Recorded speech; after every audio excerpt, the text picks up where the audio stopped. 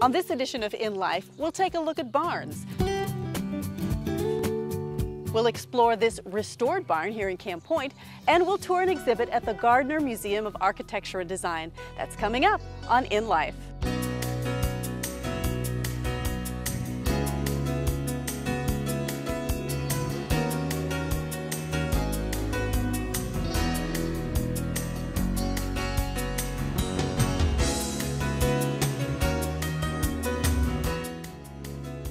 This program is brought to you in part by the Corporation for Public Broadcasting and through the financial support of viewers like you.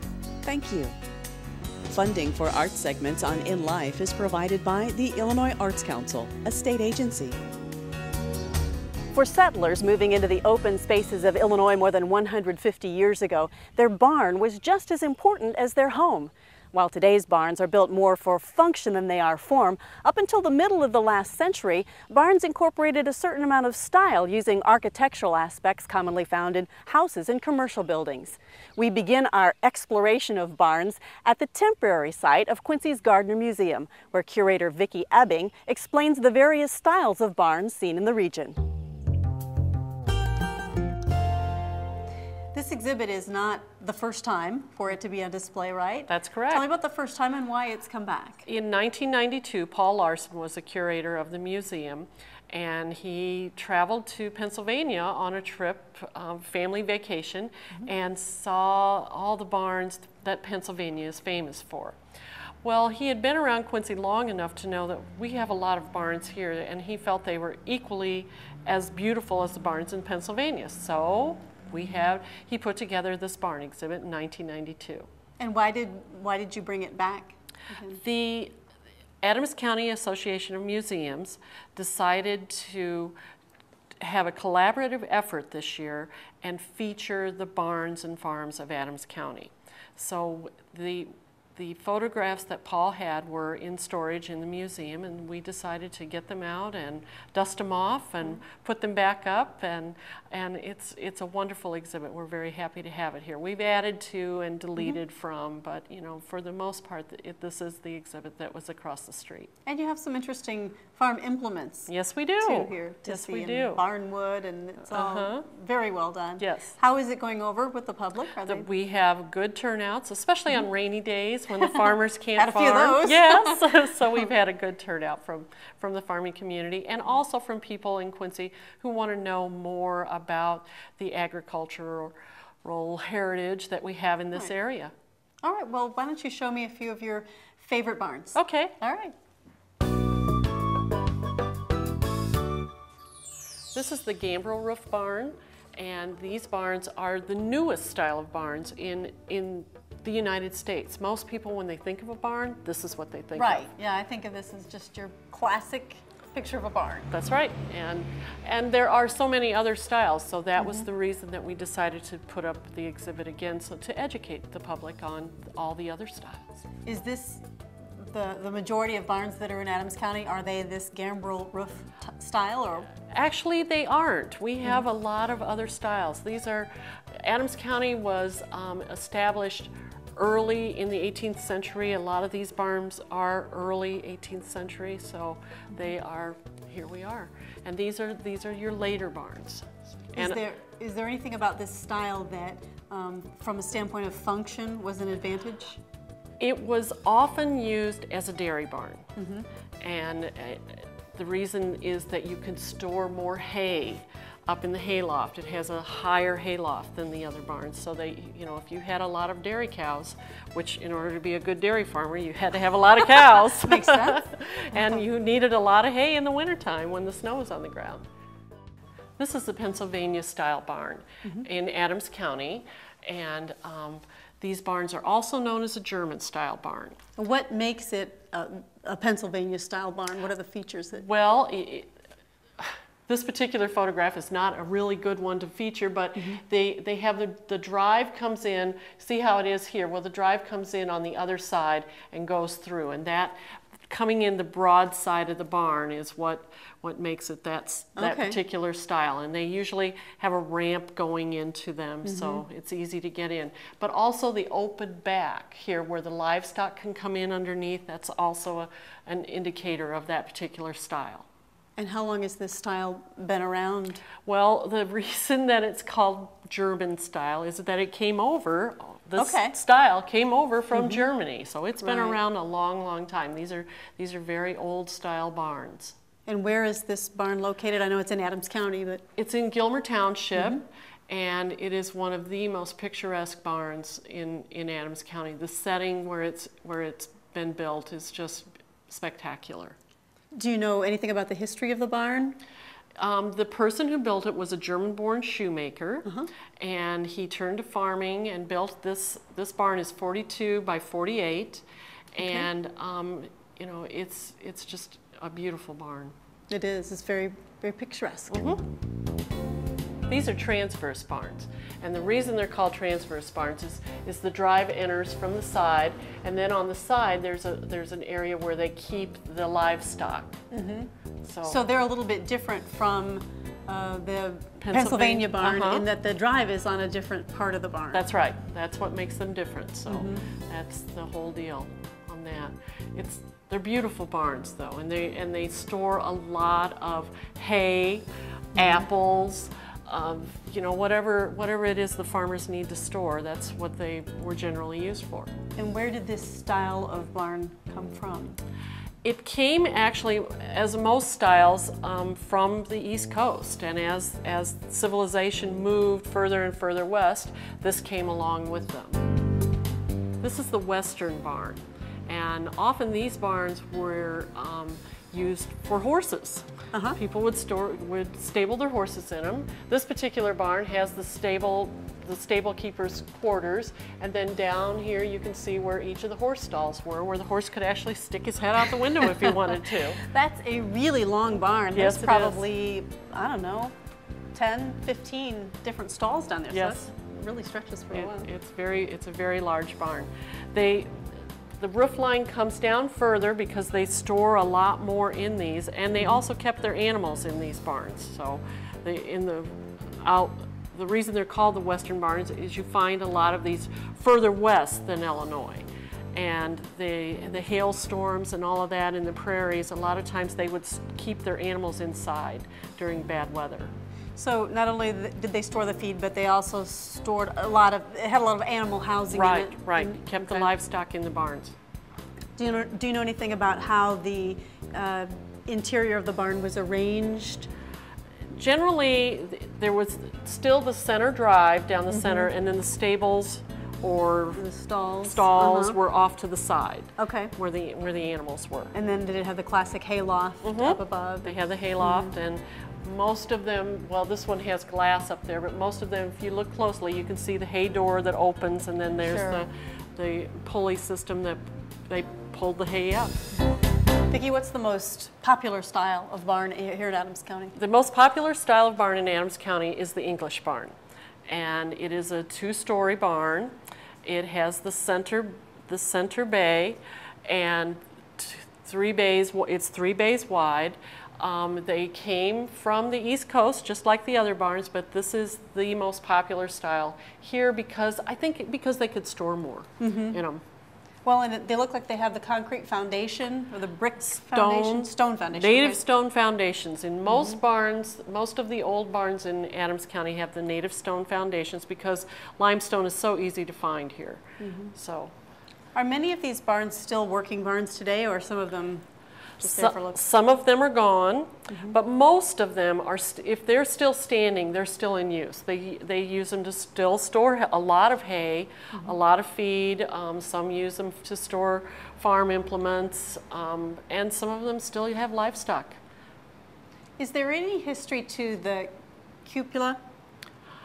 The cupola is actually a very interesting piece. It is used not only in barns but also in houses. And what it does is it lets the hot air and the gas escape naturally. And it was a form of air conditioning. In barns particularly, cupolas are very popular because they do let out the gas that comes from manure and hay. It helps dry the hay so that, you know, as you let the moisture and everything out, the hay condenses down and you can store more in there. It almost seems to be an artistic point in the barns, a little place where they went, oh, I get fancy here. Yes, and often they did. Unfortunately, that particular area in a lot of barns was a weak point because it was an opening, and the fretwork and the detailing and all of that made it very fragile. And it was also very hard to get to maintain. Right.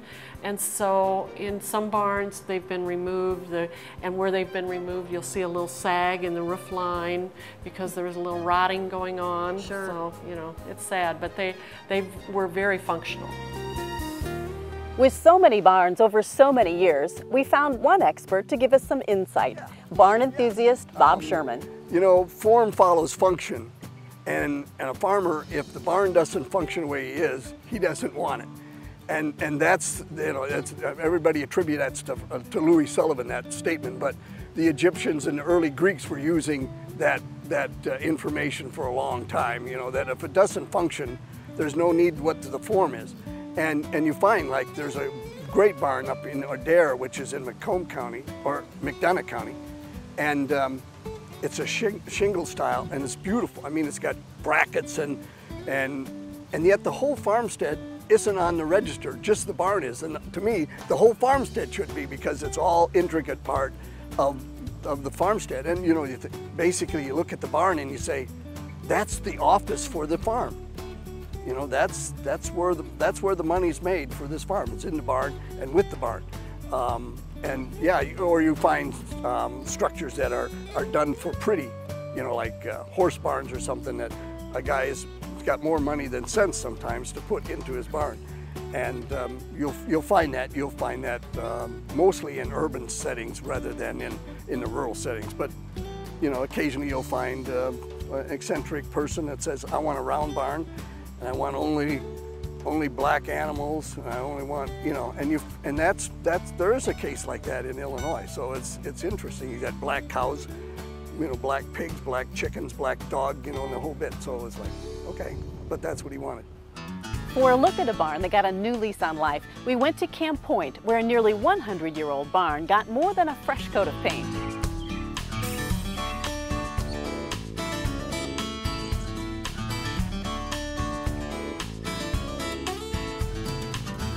Built in 1912, this barn sits on the farmstead of Jeff and Shelley Rasche. Jeff's full-time job as a minister helped him bring a little patience to the project as a first-time barn rehabber. You saw this place, and clearly it got under your skin. Yes. What was your inspiration for deciding to take this project on and completely refurbish this barn? Well, it was such a beautiful barn, and my wife and I have always been people that like to finish up antiques, and we've just always valued that. And we knew we wanted to live here, and it would have been a pity to just watch this thing fall apart. It was just to the stage of having problems right after we got it. We had just signed for the property, and within a week, the first board fell off the side of the building. And that was a sign to you? That was a sign that, yes, it was definitely a little panic attack, like this thing's falling apart already. Right. And so I went up, and of course one of the beams up in the windows had rotted, and the board had just fallen away in a storm, and all the rest of them were loose too.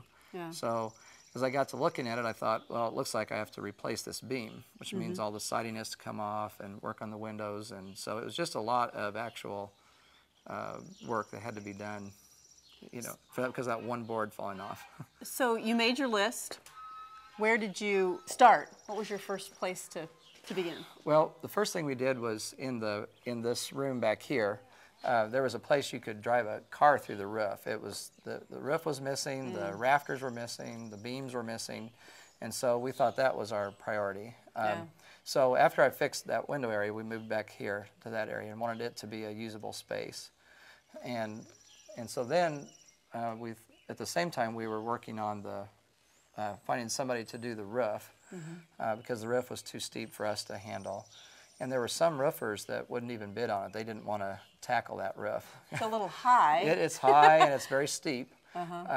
But we found a group of people that, some of the Mennonites in the area that would do it, and so they came to do it. And about that time, our neighbor down the road, Max Dickut, his great uncle had originally owned this barn, and he came and he brought us a picture of the way the barn used to look in 1912, and we discovered that it had a cupola on top of it. And so right away, my wife and I both thought, gosh, we need to put a new cupola on it because it just had a metal vent. Yeah. And so we got to measuring and figuring out, well, how big was this? And you could see in the picture that it had fish scale shingles on the sides, and it had double hung, 2 pairs of double hung windows on each exposure, and a hip roof. Well, I'd never made a hip roof before, so we started doing drawings, and it's like 7 feet wide by 7 feet wide, so it's almost like a little house that had to be. How did you know how big to make it? You didn't crawl up there and measure that. No, I started trying to build scaffolding right here all the way up to there, but it's about 36 feet up there, and I started feeling tenuous on the scaffolding, yes. Yeah. So anyway, we ended up, built scaffolding on each side and went up and measured the bottom parts of the main beams that held it up. And then we also looked at the photograph and used a ruler to figure out we knew how wide the roof was. So we just divided it out and figured out it was about 7 feet. But we needed it closer to the inch. And anyway, the bottoms of the beams, when they come down up here, there was an inch variance from one side to the other. Were you amazed that you were that close? Yeah, it was wonderful. So we just built it with 4x4 beams on the corners, thinking that once the roofers actually got up there with it, and a crane took it up when it was done on the ground, and a crane took it up. That way they could just use a saw and slice away the interior parts of the legs, just let it slide right in over the beams. So it just sits on top of the old beams where the old cupola used to sit. Well, it looks like it's always been there. It fits so well. Well, thank you. We tried to make it to match the photograph, and we had to go to Bloomington to find 16 matching 2-foot by 2-foot old sash windows. And I mean, it was just hard to find 16 of them that all matched. And then we made the casings for them and the fish scale shingles.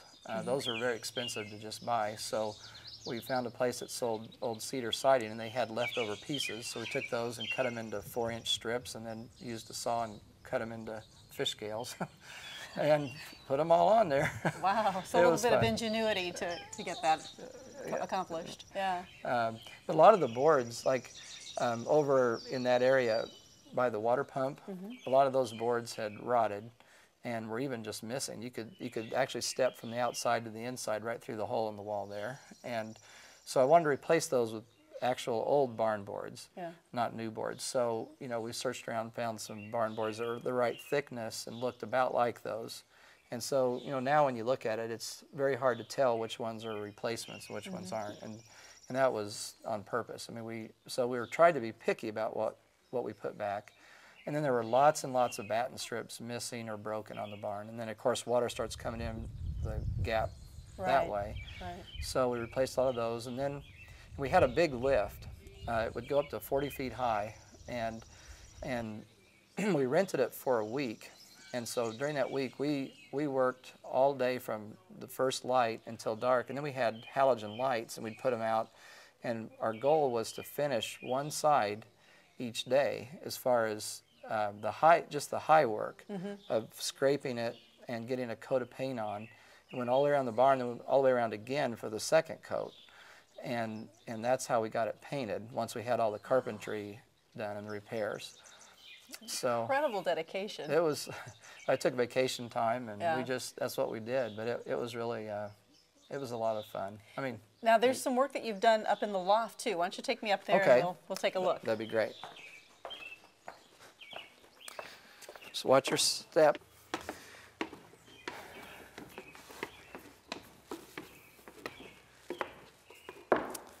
All right. That's the beam over there that was rotten, and the first board I had to replace. And you can see, I'm not very happy actually with. You can see the board that was replaced there. I'm a little out of breath from coming up the stairs. But anyway, so I learned from that and thought it's really better to find boards that really match the basic color and the look. And so anyway, but that's how it ended up getting fixed. Now you had said that this barn was originally built by a shipbuilder, is that correct? Yes, yeah, a shipbuilder. I'm told that his name was Lambert Huber, and he built a number of other buildings in the area, including the round barn that's up at the fairgrounds, the Lewis barn. But one of the neat features you can see up here is right here, for example. You notice, I mean, all these tail ends of the rafters. You know, he could have just left those squared, but you know, this is an example. He just curved all of these in a really graceful curve all along. You can sight right along them, and they're just impeccable. Interesting touch, but you can see that kind of boat effect. Yeah, it does. It looks like a boat. And then, excuse me, the rafter tails outside also curve, and he put crown molding on and even curved the crown molding on those, which is really unusual for a barn. Yeah, a little over the top for just that front part of the barn. It wasn't just for functionality. So, and then he also, there's two roofs, small one. There's one right here that goes down, and the one on the other side too, that covers the track of the main door. And instead of just putting a little piece of metal over it to protect the bar that the door slides on, he built this whole roof over it that has this gentle slope. I mean, it's almost crazy, you know, to do that much work for just that one thing. But the whole roof only covers about 6 inches. But it's probably 4 or 5 feet tall and this long slope. And that was one of the things too, like back here. A lot of these boards, this was a place too, there was a hole in the building. There was a lot of rotting here. You can see a lot that this beam here is pretty well, this is the western exposure. So a lot of rotting on it. And the boards that were underneath it were rotted. So I had to replace a lot of them. And then unfortunately this is where all those shake shingles of that long sloped roof were mounted. And so a lot of them were just missing. So we had to go find shake shingles and once the structure was rebuilt, then rebuild the, you know, put new shake shingles on and then get it all painted up again. And so that was a new experience too. I'd never done a curved shake shingle roof before.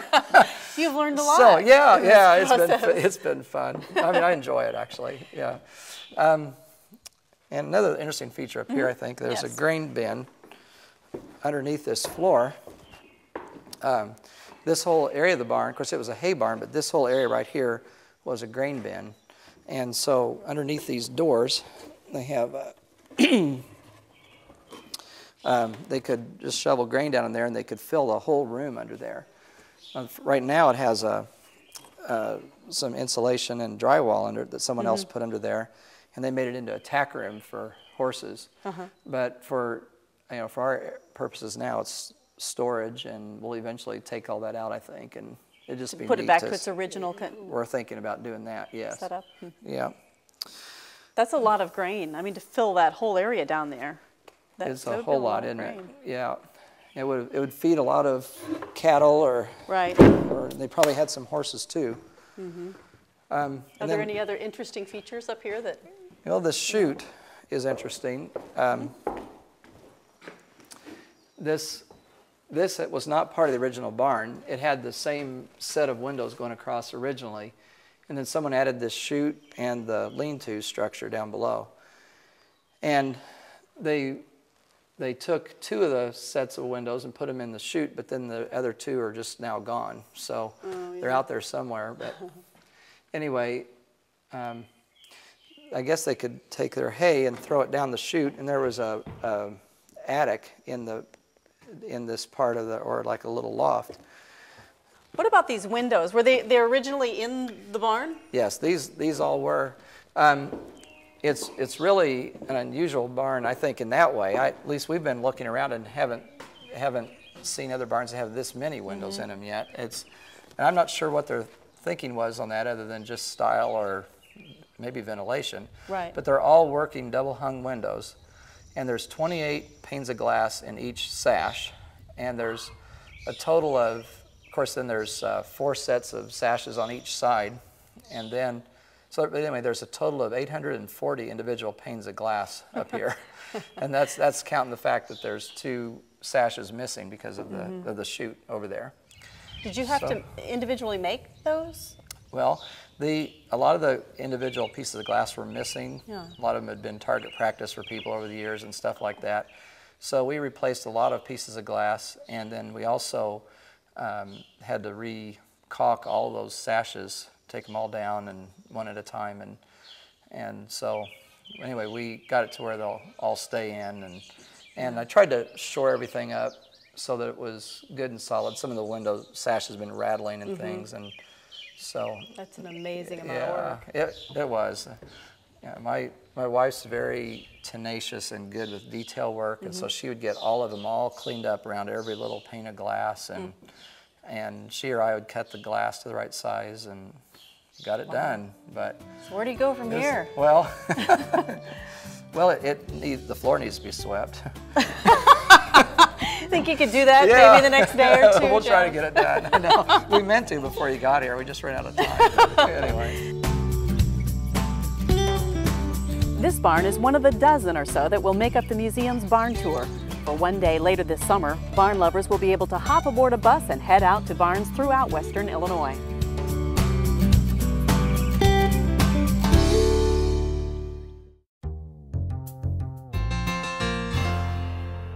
That's all we have time for on this edition of In Life. We'd like to thank Vicki Ebbing, Jeff and Shelley Rasche, and Bob Sherman for their time. For all of us, I'm Becky Cramblit. Thanks for watching.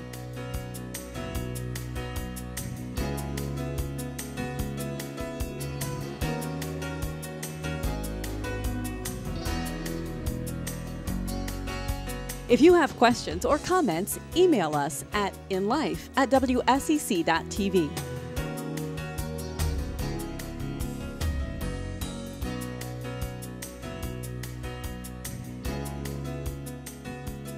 This program is brought to you in part by the Corporation for Public Broadcasting and through the financial support of viewers like you. Thank you. Funding for art segments on In Life is provided by the Illinois Arts Council, a state agency. For a copy of the program you've just seen, send $19.95 for VHS or $24.95 for DVD to Network Knowledge, P.O. Box 6248, Springfield, Illinois 62708. Be sure to include the program name, subject, and the date the program aired. You may also order with your credit card by calling 800-232-3605.